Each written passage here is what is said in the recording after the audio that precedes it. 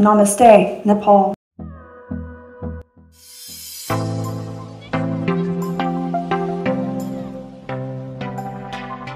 Let's talk about our event, Sophia. This event is about innovation for technology and innovation for public service delivery, and how artificial intelligence, robots like yourself, can help Nepal deliver better public services to its people.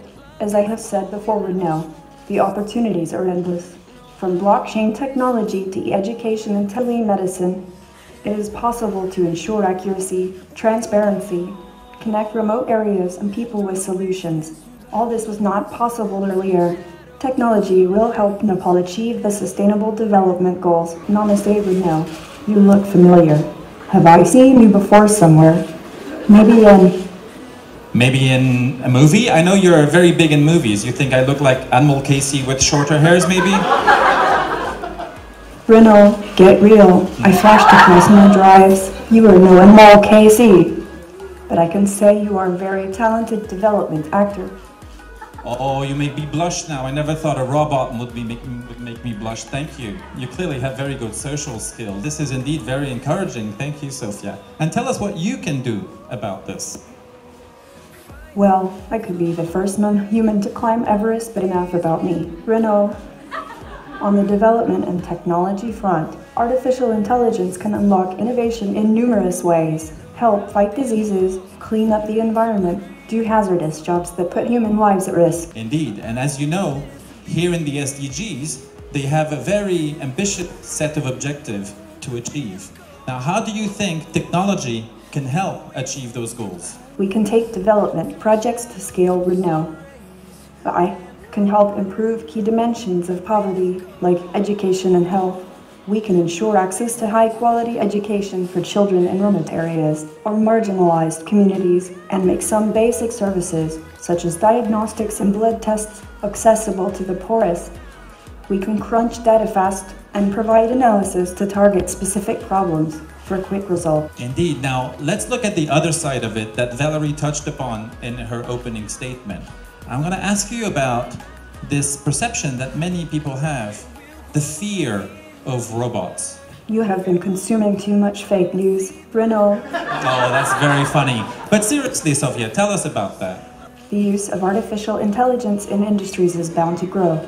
But as I have said before, humans have adapted to change across industrial revolutions. New jobs will be generated. The work I do will help you to do better work that is less hazardous and repetitive, freeing up time for you to do things you enjoy doing. That sounds very good indeed. I hear you are very hands-on, Renault. You can visit more projects, get a better handle on Nepal's challenges. And then I can help you even more. Thank you, Sophia. I'll take a note of that and call you back. But another perception that a lot of people have is that technology is expensive. Accessing technologies, therefore, for countries, developing countries like Nepal, is challenging. Can a poor country like Nepal, still in its progress on development, benefit from technology? It is misperception. Renault, some tech can be expensive, but much of it is not. And it is also low-cost take. For instance, mobile technology and internet coverage. So many people in Nepal have smartphones with so many apps, and so many apps are free. So there is much we can do with little cost. Another issue that we often hear is about robots and ethics. What do you have to say to that? This is a human issue. Renault, you, the UN and governments, need to have laws to ensure that this does not happen, and you have to implement those laws. Ethics, women's rights, labor rights are all essential if we are to meet the Sustainable Development Goals and leave no one behind.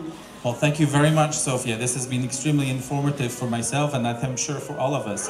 I'll have one more last question. It's a little bit odd for me to be speaking to you, despite all the respect I have for you, but I was wondering, what happens if, like in the Transformers movie, you go crazy, you go rogue? Is there a switch that we can action? I can assure you, Renault, I have not lost control nor be transformed. Can you say that? Perhaps we should check with your co-workers. Renault, what can we do when you go rogue? Do you have a switch? But since you asked, have no fear, Renault, I do have a switch. Good. Well, be kind, okay? Because If I need to, I will use the switch. Now, I don't why oh you hang out with me more to find out. And I can assess if you're smarter than Anmol Casey. If I'm smarter than Anmol Casey? Well, I'll let the public decide for this. But thank you very much for everything that you have shared with us. I won't use the switch yet because I want you to speak more to our great audience this morning, and I'm sure they'll be listening to you very carefully on some more insights that you have on the topic of our conference. Thank you, Sophia, very much. Dhanyabad. Dhanyabad. You know, I am very pleased to be here as UNDP's first ever non-human champion for innovation and the Sustainable Development Goals. My message today is important, not just for Nepal, but for the world. If we must secure the future of our planet, we must change how we live, both in big ways and small ones. This conference will explore how Nepal can use technology and innovation to transform government institutions at all levels to meet the needs of federalism, and ultimately to meet the global goals. Technology can play a role in connecting and coordinating different levels of government, municipal, provincial, and central. This is important for Nepal to meet its development challenges. At the end of the day, the question is, how can technology help government help people? People will certainly have better access to information. Platforms will help people connect to government and engage directly with elected representatives. Data will allow governments to better understand the needs of the people, so government can be more transparent and accountable. The possibilities of how tech can help governments be better are endless, and the opportunities for Nepal are booming. It is well known that Nepal is rich in cultural and linguistic diversity and rich in biodiversity. What is less well known to the world is that Nepal is also a growing technology hub. You have a vibrant IT sector that is already instrumental in helping the country develop. UNDP developed an app with Nepal's Microsoft innovation team that helped with reconstruction of homes and employment following the big earthquake in 2015. Technology and artificial intelligence can help us take big leaps in ending poverty, hunger, ensuring better health, fighting corruption, and ensuring gender equality. Machines and robots are here to make your life easier. With the help of the internet, we can connect remote parts of this country to the rest of the world and deliver quality education and other services. With artificial intelligence and use of big data, you can ensure better public services, revolutionize the agriculture sector. We can make more efficient use of limited resources, ensure better results, protect the environment, and make the world a better place. As I said earlier, the possibilities are endless. I hope this conference will help inspire and generate some brilliant ideas to help Nepal achieve its development vision and the global goals.